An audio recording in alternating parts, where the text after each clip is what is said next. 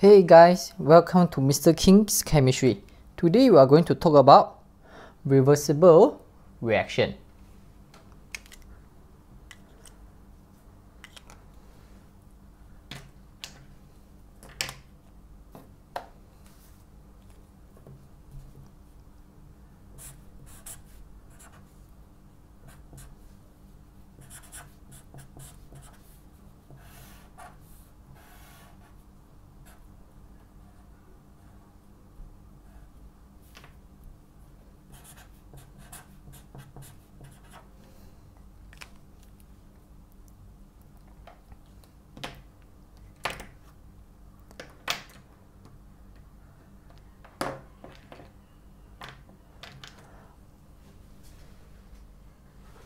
Alright, example given with this equation. Alright, so this symbol is very important. Right, so basically this symbol basically representing the reversible reaction. So which means the reaction, it can be forward reaction or backward reaction. Okay, so remember, okay, from left to right, okay, the reaction from left to right, it is called forward reaction. Where from right to left, it is what we call backward reaction. It is called reversible reaction because the reactants, it will undergo forward reaction to form products, or the products can undergo backward reaction to form back the reactant. That's why we call it reversible reaction, and it is represented by this symbol, right?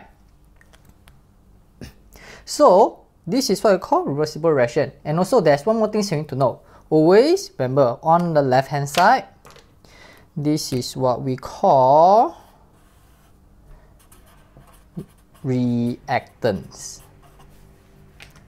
Those that right hand side, this is what we call products. Okay, and then also there's one more thing you need to know for this chapters. You need to know what is equilibrium. So what is equilibrium? Equilibrium means when the rate of forward reaction is the same as the rate of backward reaction. Right, so which means there will be no difference in the changes of the rate, or it also means when there is no changes in the concentration of reactants and product. Right, so basically this is the definition for equilibrium. Rate of forward reaction is the same as the rate of backward reaction, and also there is no changes in the concentration of the reactants and product. Right. Moreover, there are also three more in these chapters, okay, very popular in exam. There are three things that you need to keep in mind. The first one will be temperature. Right, so basically this is the factors that will affect the equilibrium. Right, factors that affects equilibrium. First one will be temperature, second one will be pressure, third one will be concentration. Right, so for example,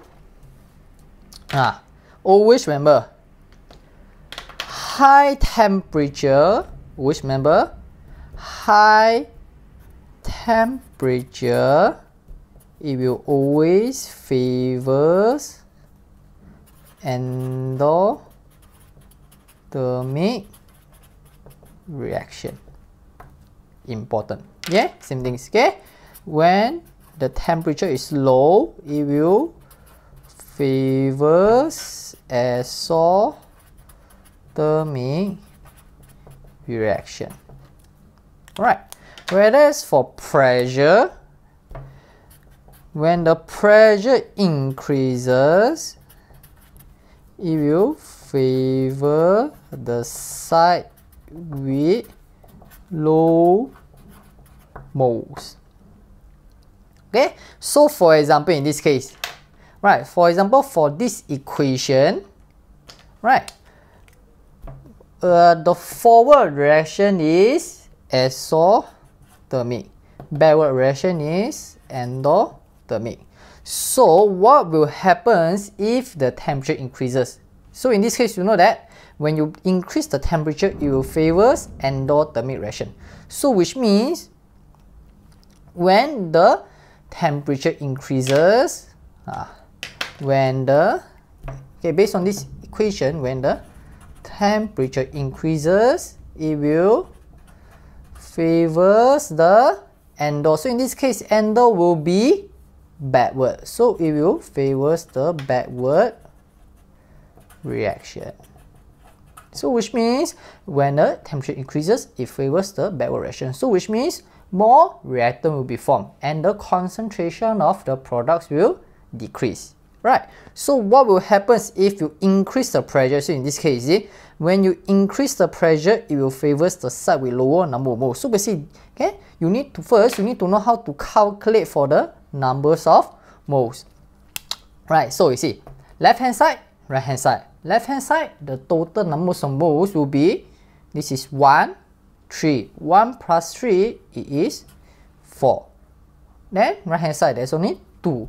So 4 on the left, 2 on the right. So which side has a lower number of moles? So it is right hand side. So which means when the pressure increases, it will favor the side with lower numbers of moles. So which means when the pressure increases, it will favors backward or forward reaction. It will be forward reaction. Alright. Okay? Easy, isn't it? Okay? Whereas for concentration, it will always move from high concentration to low concentration until equilibrium is achieved. That's all. Right, so far so good. So basically, these will be the 3 main things that you need to remember. Okay, the 3 main factors that will affect the equilibrium. Popular in exam. Right, good luck. Alright, that's all for today. Thank you. 加油!